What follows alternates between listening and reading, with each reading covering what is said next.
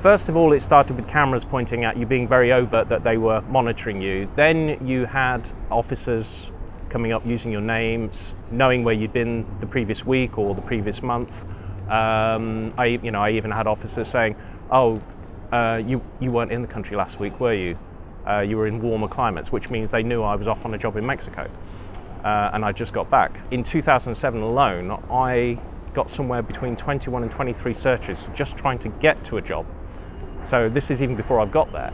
And there would be stop and searches under the Terrorism Act, stop and searches for weapons under other public order acts or the Criminal Justice Act.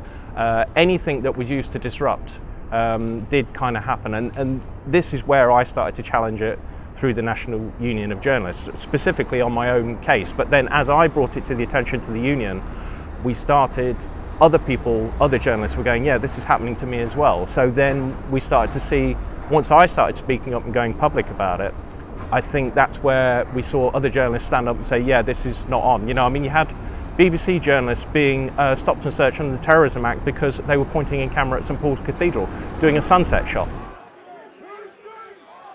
Part of what the intelligence units are doing is letting the people on the ground know who they're putting under surveillance, let them know that they are under surveillance. Part of that is to intimidate. And for one thing, young protesters come up, start getting involved in protest, whatever issue it is. Officers who you know to be intelligence officers start coming up and saying, we know where you were last week, we know who you are, we know who you're talking to. That's going to put people off. We've now found out after 8 years of investigation through the National Union of Journalists that journalists have been spied on.